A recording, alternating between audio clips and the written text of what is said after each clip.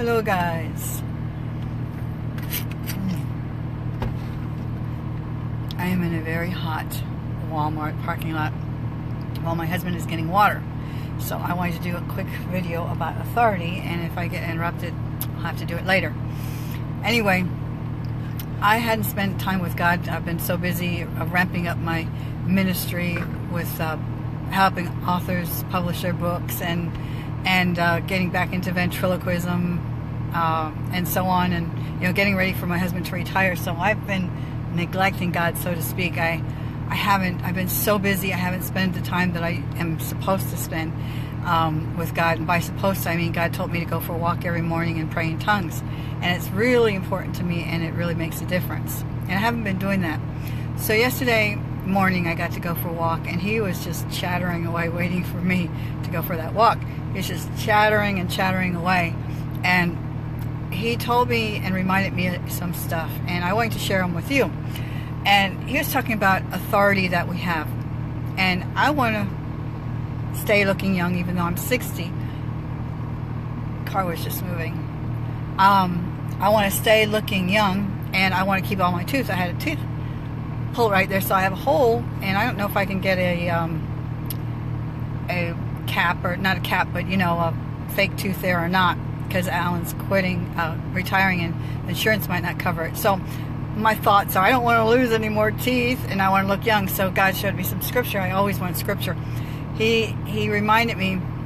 He said, your youth is renewed like an eagle. And I always had a negative thought about that, because people talk about how eagles pull their feathers out when they get to a certain age. They pull their feathers out, they break their beak off, and their feathers and beak grow back. And people talked about it in a negative way, so I always saw that negatively. But God showed me yesterday what he really meant when he said that. He said, he renews our youth like an eagle. Well, when the eagle pulls out its feathers and breaks its beak so it can grow something new.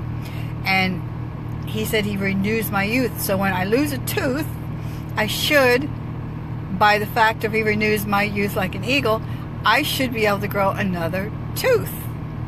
And so when you lose something in your body that you need to stay looking young or to be young, it should be able to be replaced like an eagle. The feathers are replaced with young, youthful, beautiful feathers, and so is the beak, a strong, healthy beak. So that is my scripture for staying young and beautiful. Our youth is renewed like an eagle's. And then he was talking about authority. He said to me, you know how God says one word, and when you explain it to someone else, you have to say it in about like 3-minute, 10-minute discussion.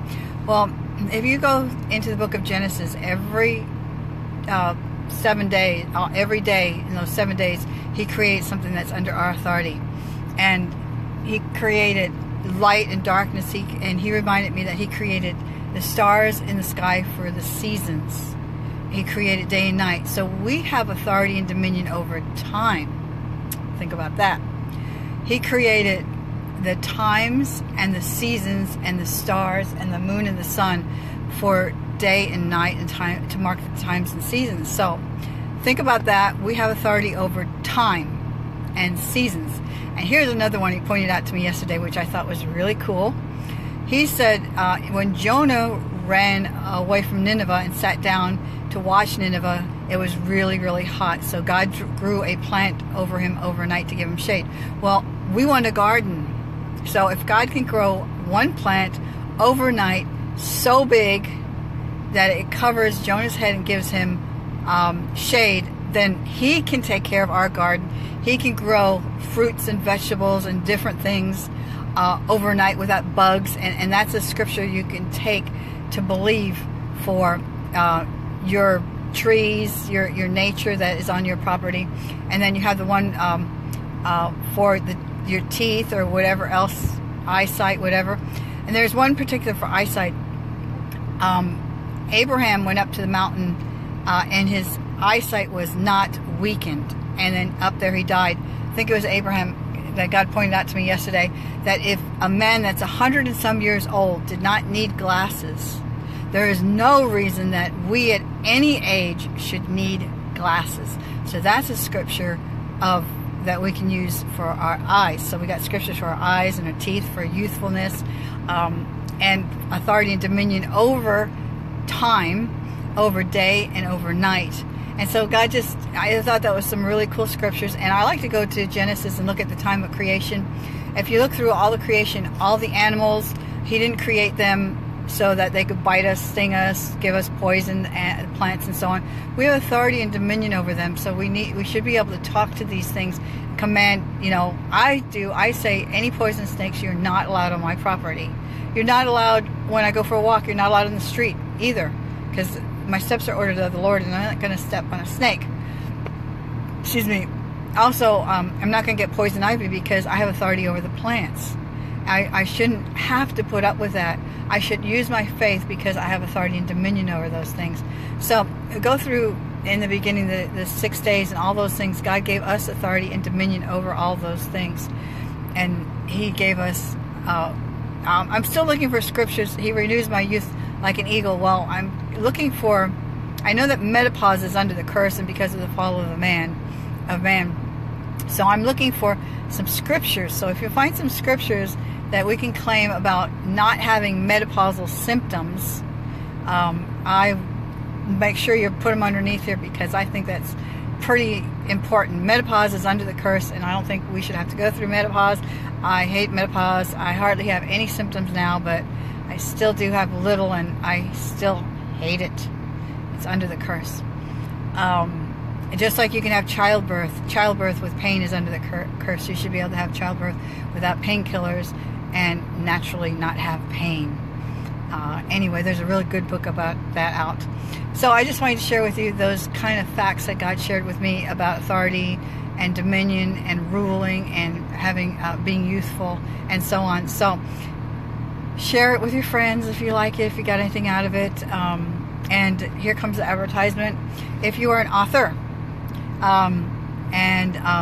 my prices are going up because it's a lot of work. When I'm working 3, 4, and 5 authors at a time, it's a lot of work. So it's not going to be $300 for very long. I think about September 1st, my price is going to go from $300 up to $400. So if you know somebody who is a Christian author, especially, that's my niche, a Christian author that wants to publish a book, I charge $300. I publish a book, turn it into a print book, a Kindle book, open all their accounts, get their ISBN number, get a professional book cover for print and Kindle, and get their keywords and everything, do everything for them.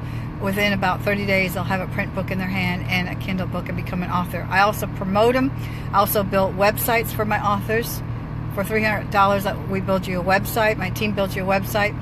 For $75, I promote your book. I just got another book up to the top 100. It was like 200,000 he started at, and in one day I got him up to number 1. So I can promote your book for $75 for 1 free Kindle day, $150 for 2 Kindle free days. No, 3 days, and $300 to promote it within 90 days to use all 5 of your Kindle free days. I can promote it. If I promote your book and it doesn't go up higher in rank, you don't have to pay me. That's the deal. Because I'm so sure that I can get your book up higher than it currently is right now. And when your rank gets up higher, that means that Amazon notices you and they begin to promote you, and you can legally say that you are a best-selling author if you get in the top 100. I got almost at least a third of my books have been consistently in number 1 spot when I promote them, and they're all in top 100 to the top 1,000 spots consistently, even without promoting them. So I have the tools and the ability and the knowledge and the favor to get your books up there. So I promote the books, I build websites, I publish books, I enhance your Kindle description, which looks like Amazon's promoting you, which is important. And I also get your reviews. For $75, I get you 70 top reviewers that have reviewed Christian books similar to yours, and I give you a template so that all you have to do is fill in your name of your book and your name and your email and send it to them, and do about 5 a day out of that 70, and they'll begin to do reviews for you. And that's a key thing, and that's $75. That is so valuable to get reviews, because people buy things that other people review. Anyway, so that's what I do. That was my advertisement. And if you need to hire a ventriloquist in Tulsa, you can hire me because I'm also a ventriloquist. So, my name is Robin Bremer. I know y'all know that already. .net is my website.